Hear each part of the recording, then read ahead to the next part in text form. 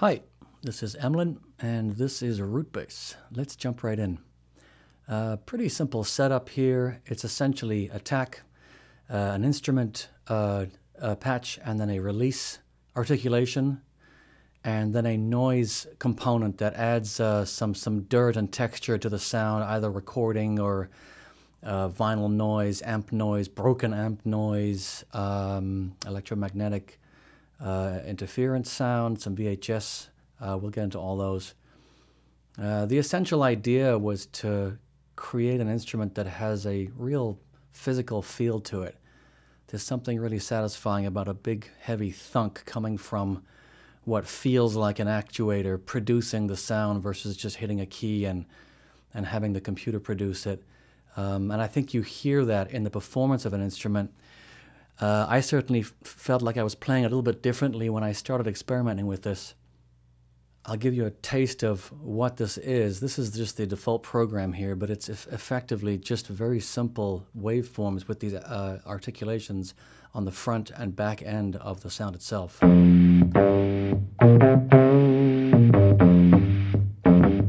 Got a nice thunk to it, you know? To solo out this, for example, let's just hear these. These are just the analog waveforms here. Pretty basic. Sawtooth.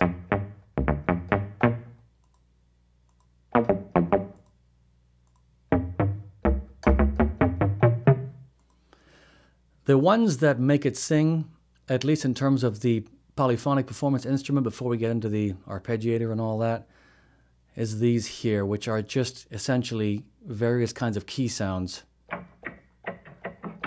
There's some randomization going on. There's some velocity sensitivity going on.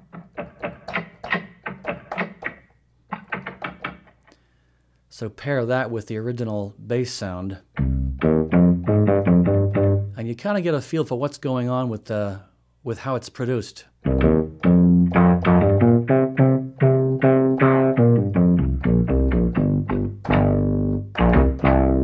The cool thing is, because some of these sounds take a little while to actually actuate, so there may be a little bit of lead-in to the actual sound itself, the thing that you can do is you can shift that attack slightly forward or slightly behind the bass sound, which is very handy. So here, for instance, if we put the bass sound back on, these are now being struck at the same time. But I can move this back while I'm playing. Now the actuator sounds like it's really working hard to produce that sound. Somehow, like the circuit boards are slightly behind the actuator itself. Move it forward. I have a nice thunk there.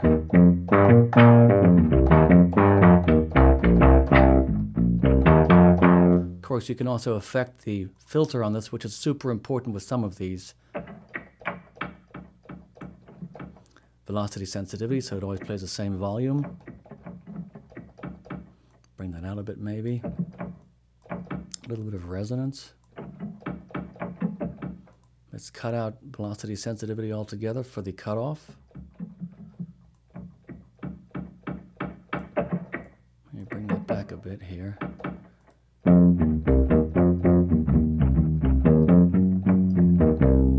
The other thing here is you can also cut off the beginning of the sample for each of these. If you just want to catch that very end transient before it fades out, for a bit more of a clicky kind of thunk there,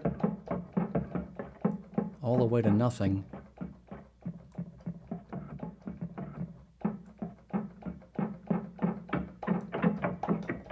The decay will also help that too. You can make them very short. These are almost just clicks now. And all of these, for the future, which I'll get to here, in terms of how these work and how these behave with the amp plugins, which is, I think, what makes the sound kind of sing, is that these very subtle shifts here, almost like you're using a plectrum on a bass string, is that very subtle changes in how the actual attack articulation is played will affect how the amp and all the pedals coming after this actually respond to that sound. So even little clicks like this somehow produce a pretty cool sound on the other side, especially when you start playing around with mixing different kind of bass instruments and release samples, and especially noise too. I'm going to zero these out here for now, and let's just go and play around with a few of these with the release now. So let's keep switch. That's pretty cool. I'll give it a bit of a delay here to let the bass have time to come in. And let's pick a few other ones here. What's this? Nice smoky kind of sound there. Again, really basic analog waveforms, nothing funny going on. A nice selection of these here to give you a pretty universal feel. These sounds from those keyboards of the day are pretty iconic, and they're pretty recognizable. Some of these are very simple.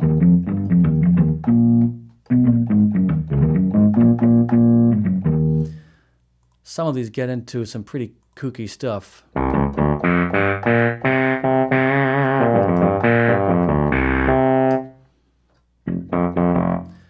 We have a nice roadie bass sound.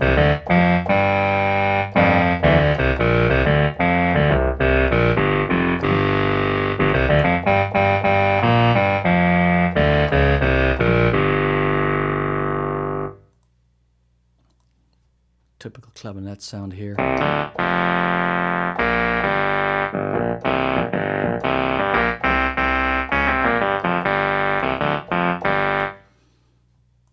Electric clavinet here. Similar kind of sound too.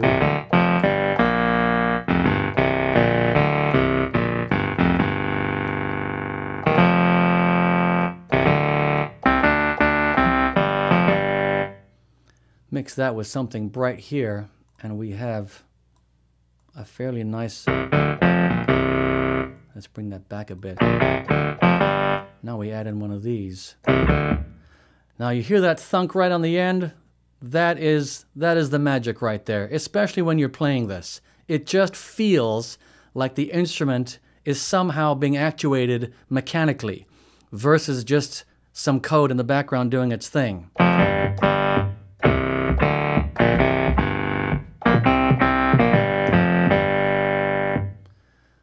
We can fiddle around with what that would be. For example, the switcher again. Let's bring that out a bit.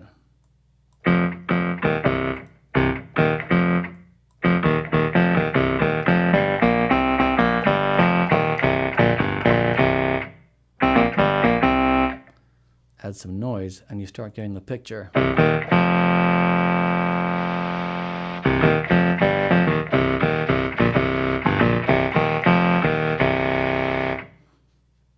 Here, I've got various tape and reel-to-reel artifacts. Some are just straight up tape hiss. These loop forever and will restart on each keystroke at a different point, so that it'll never repeat the same point with the same key necessarily. Especially useful for the arpeggiator, because when that is flying by at 120, 140 BPM, you're getting some nice artifacts entering in and producing a pretty cool, a randomized kind of noise sound. Maybe broken actuators, maybe bad circuitry, maybe old dusty keys, who knows? But the idea being that there's some randomization and some human feel to it. That's regular tape noise. You can, of course, affect. So when you come back here, some old recording maybe.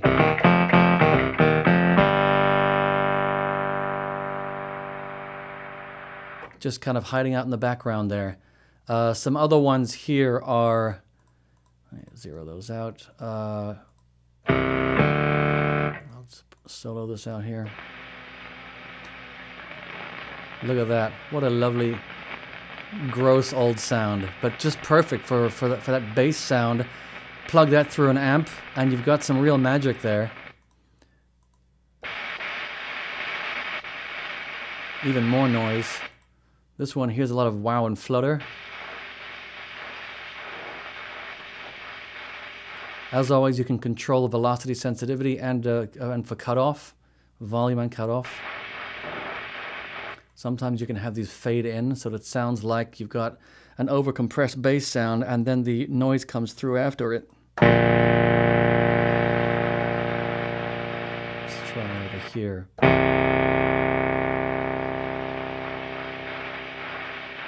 Yum.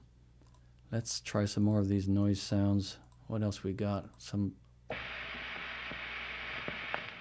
Lots of cracks and popping there.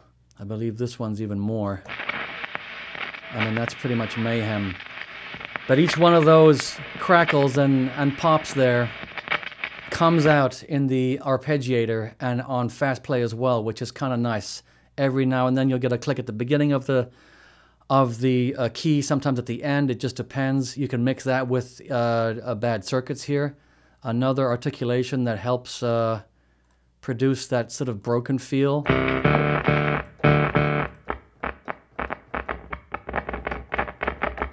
You got a real broken instrument there. How about an organ sound? Release, the same idea. You can shift this behind the bass sound. So after I've released the key, it can pause a bit before it releases. Almost like the actuator is slow to respond, or who knows.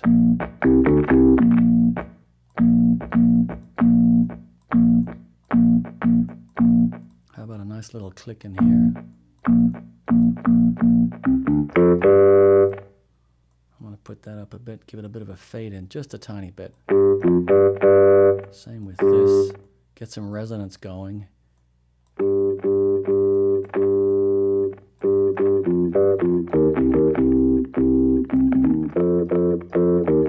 Add some noise. How about some vinyl noise?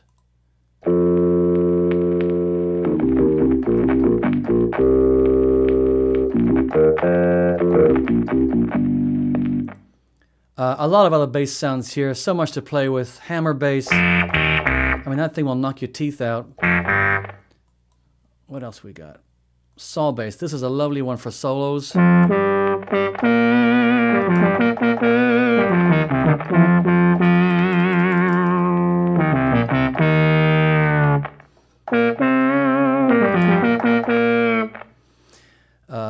What else we have? Pulse bass. Pretty classic sound here.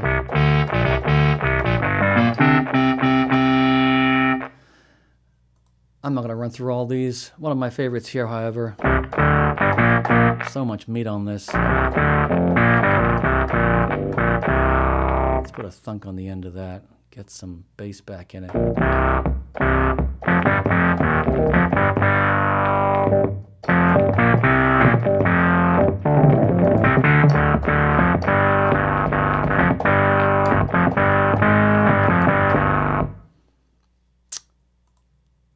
Here are some more of the noise sounds. These will make more sense as we start playing around with the plugins on the end here, especially the amps. Some of the effects, the echoes as well, will pick up some of this noise.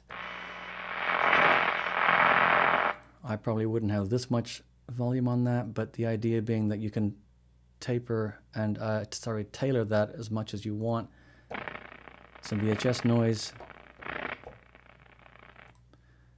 And we have amp noise, which is pretty classic. That will just sit in the background and hum all day. We've got a broken amp. This one will go in and out of all kinds of various stages of dilapidatedness, if that's a word. So let's look at some of the snapshots here. There are 80 in all. I could have kept going, for 10 years on these. There are so many combinations. I think it's got a very specific sound. With the 20 bass sounds that are here, I picked these pretty carefully to give an overall feel of that particular resonant, buzzy, actuated kind of sound from the old keyboard types, the electric pianos, the fuzzbox, the noisemakers, things like that, stage keyboards. This was definitely designed with a specific sound in mind. And so I stopped at about 80 presets, but boy, you sure could keep going. I'll play a few of these. This is Ain't Got a Lot to Say.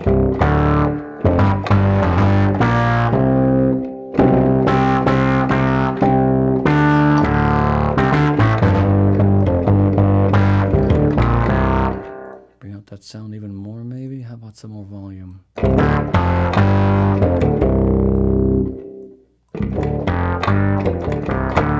It's like you're sitting under the thing. Lovely smoky sound to this one.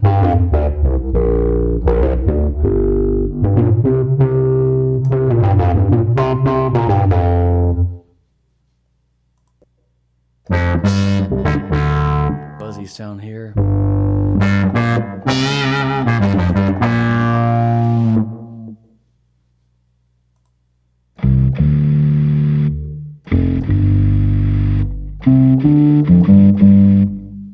Some of these are fairly recognizable.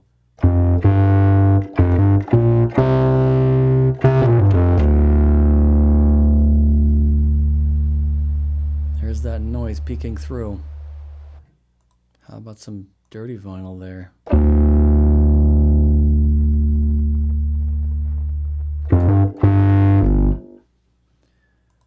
We go through so many different ones here. Moon Touch, super smoky sound, super smooth. I had a hard time building this instrument because I kept wanting to stop and play it.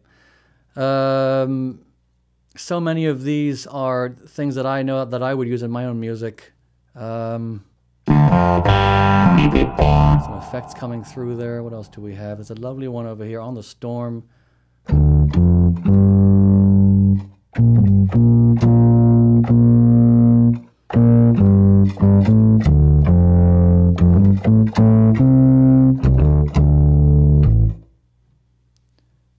Basses, whole ton of these too.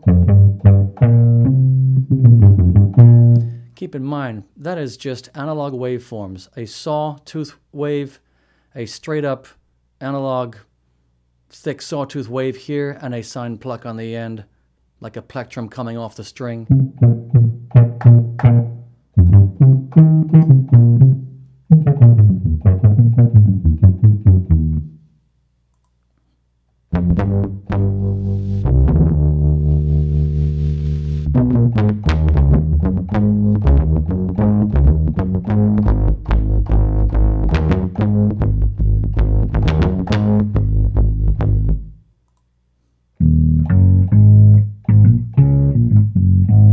Some of the impulse responses really respond to the bass frequencies, so that's why I included not just to tailor the sound, but also to cut back on some of the bass and to tame it a bit.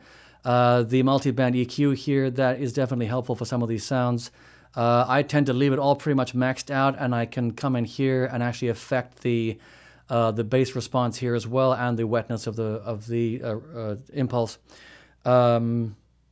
I'm going to go through a few more of these before I get to the mixes there. There's a few nice on the run here, for instance. A lot of echo going on there. Soul City. I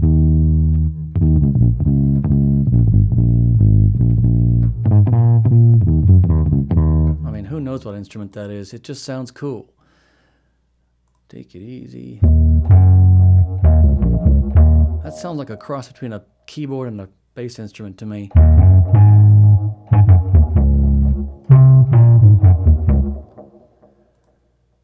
There are a ton of basses here. I've created arpeggiators as well. Arpeggiated pads, I should say. These go pretty nuts.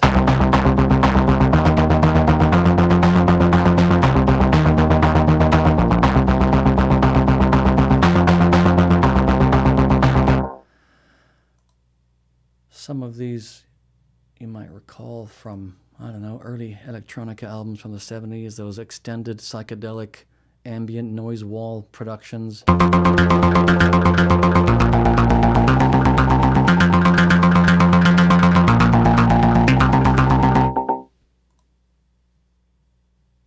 What else we got here?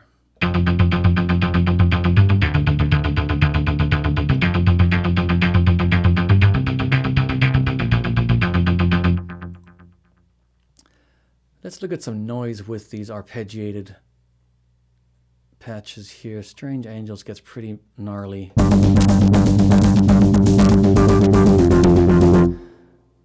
Now in the arpeggiator, the release articulation is disabled simply because too much is going on and you don't need it. I found that when I was doing the testing on that it was just overpowering the arpeggiator's clarity. Not that I wanted too much clarity to begin with, you know that, but it was just overtaking so much of the essential sound of the other two that came before it that I opted just to kill it. And I think that was the right decision because the arpeggiators sound fairly gnarly all by themselves without the need for that ending release articulation. Let's go in here and just check this out real quick. Standard contact factory arpeggiator, pretty much. On switch, you can also hold them. Pattern choices here. You can fix the velocity, the rate, the duration will be affected as well.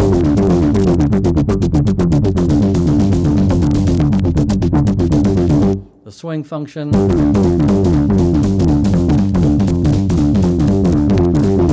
Strikes.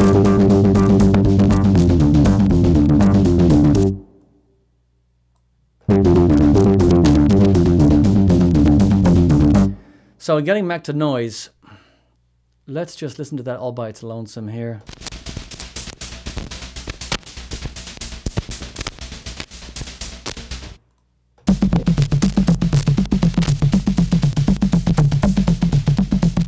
You don't need much, do you?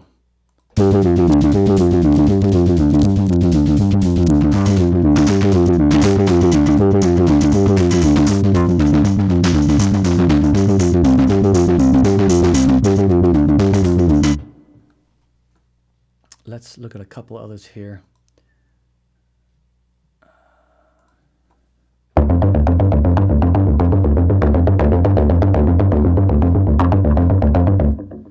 So the effects, the lineup here is fairly straightforward. I'm going to go back to a patch we can actually concentrate on. By the way, we got some leads here. I'll play a couple of these.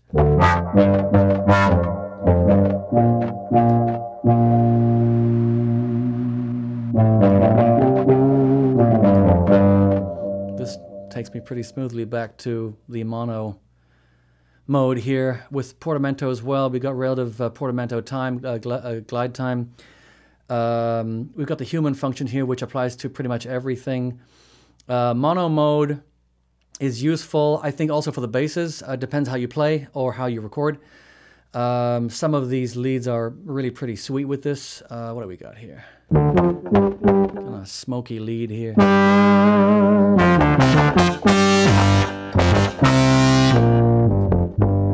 Love that velocity.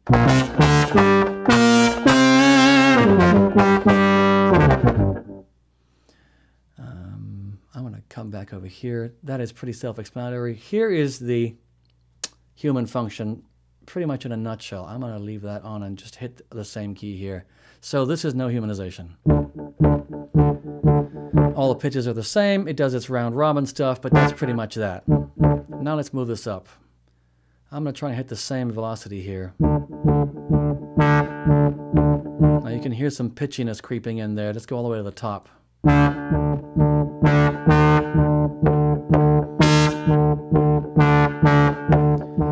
So when you consider pairing that with even minor, you know, two-note chords or whatever,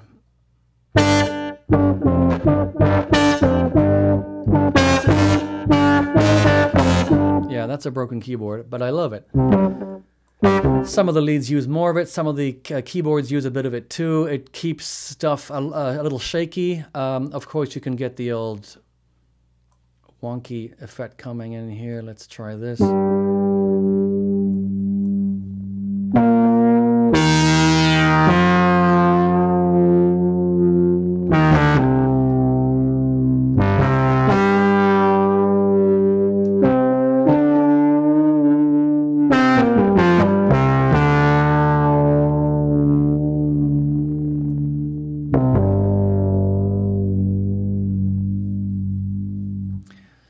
So, effects. Let me go back to something usable here. How about just the default program to start with? A lot to choose from here. The transient masters, super handy with some of the brighter attacks. The articulations on the attacks here really benefit from this. Rubber band, by the way, is a great recorded rubber band instrument that I made, which just fits so perfectly with this. Let me solo this out here. I mean, you could play that pretty much by itself if you wanted. Release samples, I've got various other ones to pick from. I have these mostly on the back end because these tended to have a nicer sound following the bass sound than having them up front. Vibraphone, for example, just a very slight release there.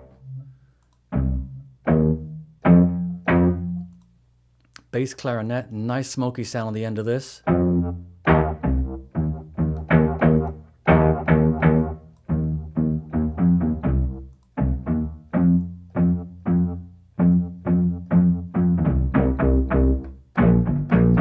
There's that on the front end too if you want it. That one seemed to work quite nicely.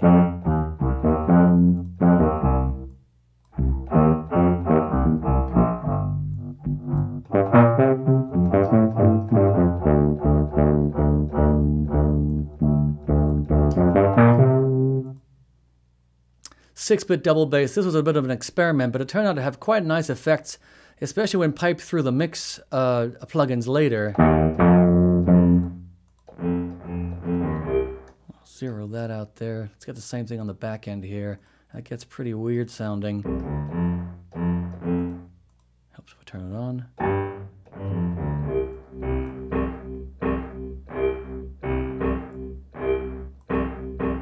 Oh, it also helps if I have that on the right thing there.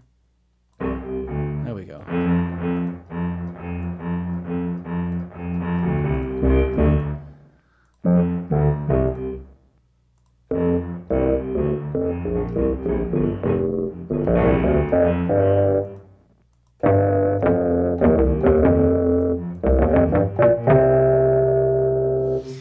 Going back to the default programs, so let's look at these here. Rotator, pretty standard fare.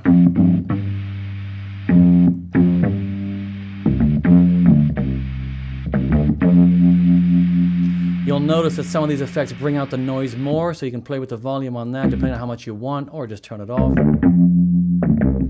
But who wants to turn noise off? The echoes here are pretty cool.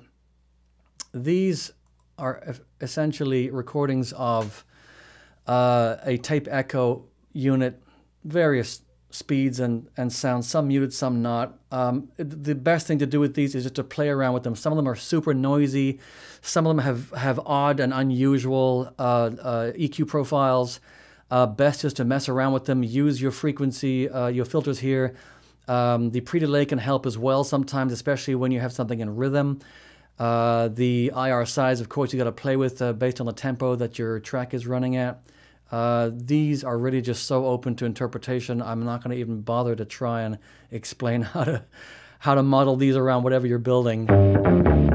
But they do have an awesome sound, and some of them are very long.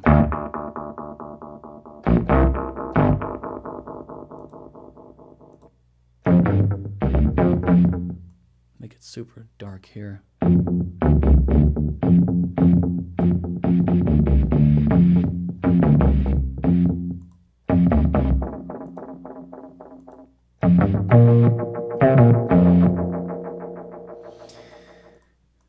Phaser, standard fare.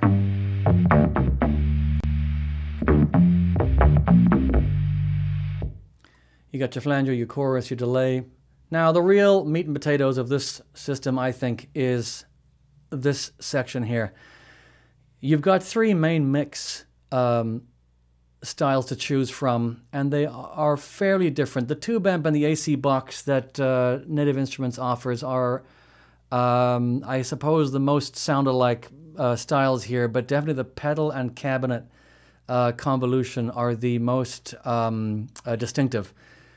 I'll choose, let me go back and zero this out again, and let's just start with this. Here is the sound without it.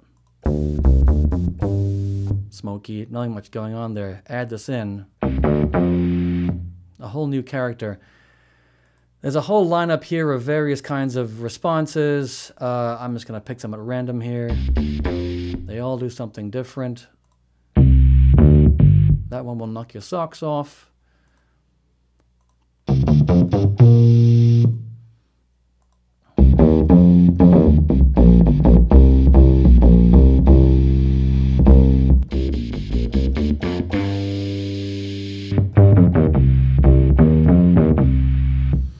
The drive will affect how the pedal works before it gets to the cabinet. You can turn it off as well. So now you just have the cabinet straight up and pure.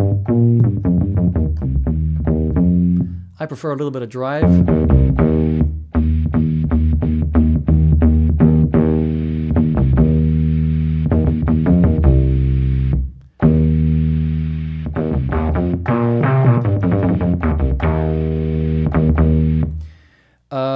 With the effects, this can get pretty nuts. I'll just go to some track here and find a patch. So here we have the AC box getting used. The noise here will just come right through because it is being brightened so much. You can tame that a bit here.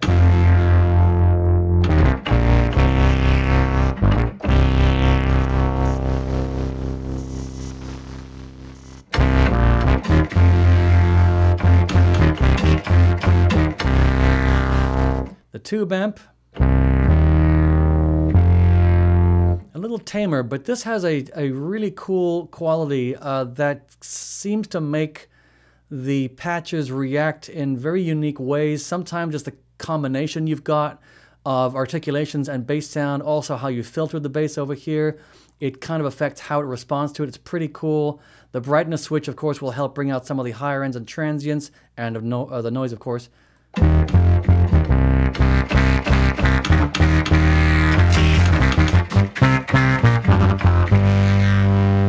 Saturation helps to thicken everything up a bit, of course. Compression, I don't touch that too much because the bass setting is pretty good here.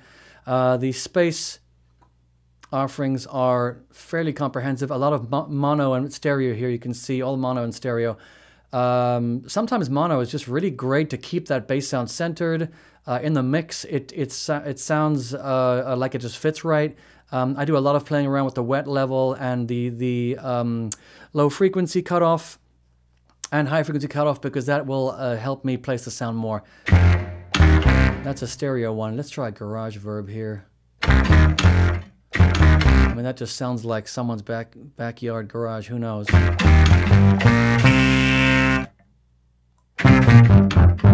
Take out some of the low end there.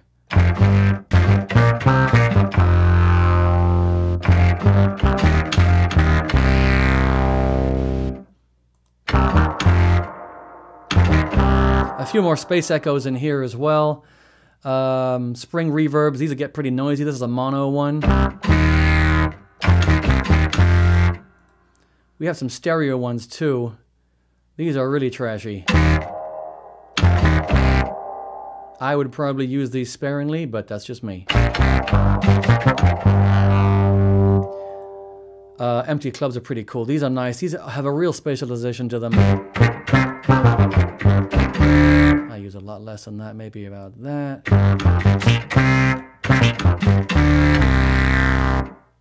And that's really it. There's not too much more to it. Bend range, your modulation depth, your modulation rate. A lot of the functions here are really just designed to make instrument creation easier for that bass sound that feels really real, really physical. Something that has real noise to it, that could fit with just about anything. I know I'm going to use this a lot, and I think you will too. That's it. I hope you found this useful. Thanks for watching.